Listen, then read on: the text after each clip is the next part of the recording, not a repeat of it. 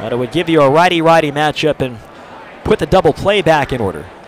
Now the Goldeyes put on the extreme shift, 3 infielders to the right of second. Ian Sagal playing halfway between second and third. The 2-2 pitch, high fly ball to left center field, should be deep enough to get the run home. Pruitt over to his right, calling for it. Pruitt makes the catch. Abreu tags, he'll come in to score. The throw is going to third, and the tag is not in time. Santa slides in just in front of the tag of Ian Sagal. The 1-1 pitch, line shot the other way. That's a base hit down the right field line. It's going to roll to the wall. Santa has scored. Thompson into third. They're going to wave Thompson to the plate. Here's the relay throw by the chance. It gets away from Gonzalez. Thompson slides in safe. It's a 2-run double down the right field line for Jan Hernandez, and the Monarchs lead it 3-0. Black and deals hit hard towards the middle. Tough play. Diving stop by Sandy. Pops up the throw to first, and it's scooped out, and Rivera is out by half a step on an unbelievable play by Kevin Santa. Rivera hit it sharply off the mound. It carried towards center field. Santa making a diving play, got a really tough hop as well to his backhand side as he popped up to an E, fired a one-hop throw to first.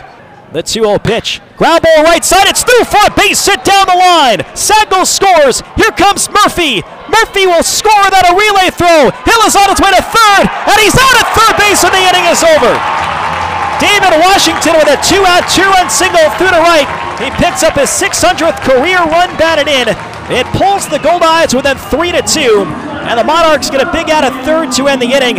So Winnipeg on the board, 2 runs. There were 2 hits, and 1 runner left on base.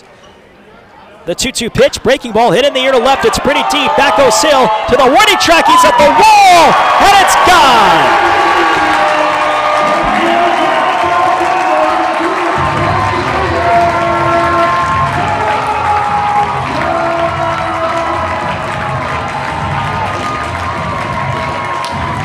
David Thompson with his league-leading 11th home run of the year.